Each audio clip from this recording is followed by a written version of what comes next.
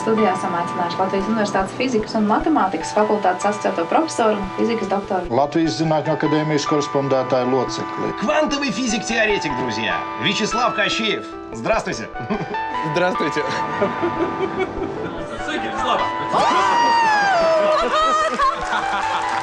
Es pilnīgi jūtu, ko nozīmē tas celebrity vai slavenība. Ir tukša čaula, ja? Ja tev nav seguma, ja nav tas lietas, ko tu dari, tas ir šausmīgi bīstami. Es biju ļoti godīgs, apzinīgs skolnieks, mācījās teicami. Viņu visi skolotāji lielīja. Nē, nekāds nebija pēc murakšķi. Vienmēr mūri telefonu. Nu, un kāds nav bez murakšķi? Ja tā taisnība, tad kāpēc bez murakšķi? Nu, kāpēc?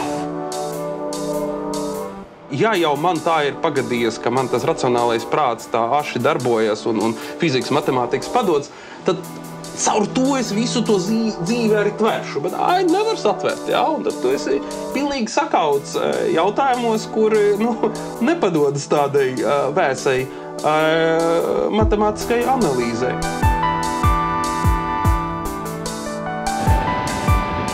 Tā, stop, man liekas, esmu atstājis nazīmi, ne? Jā, tikai mieru, jā, protams. Groziņu vispār. Nā, izskatās, ka ap to mums ir vajag.